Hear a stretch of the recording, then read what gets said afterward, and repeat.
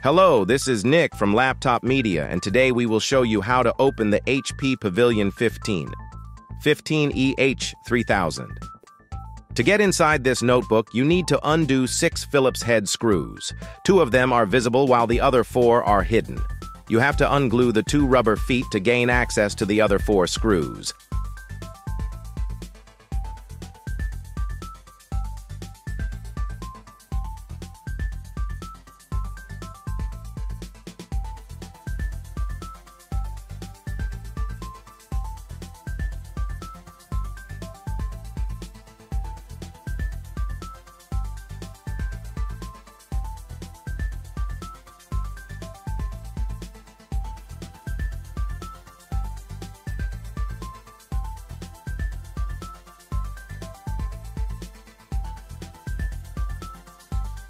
After that, pry the bottom panel, starting from the back.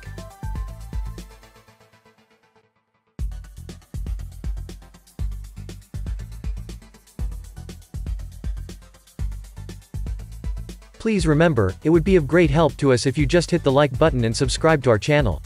That would motivate us to make even more and better videos for you.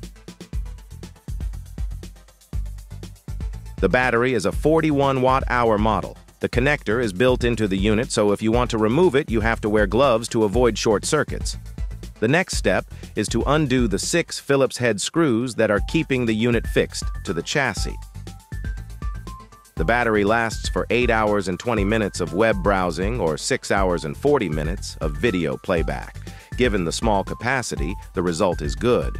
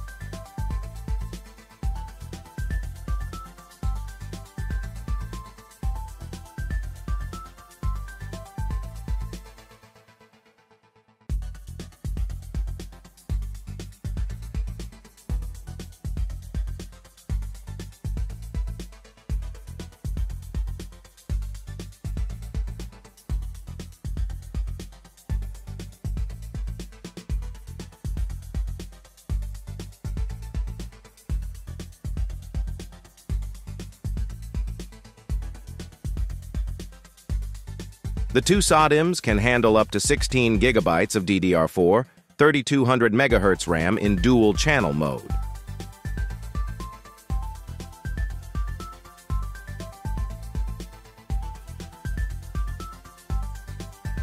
As for storage, there is just one M.2 slot that supports Gen 4 SSDs.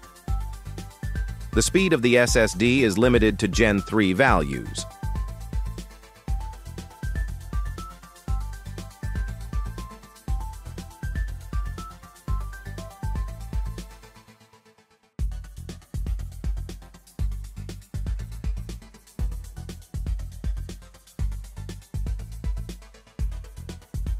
There is a thin thermal pad below the pre-installed NVMe.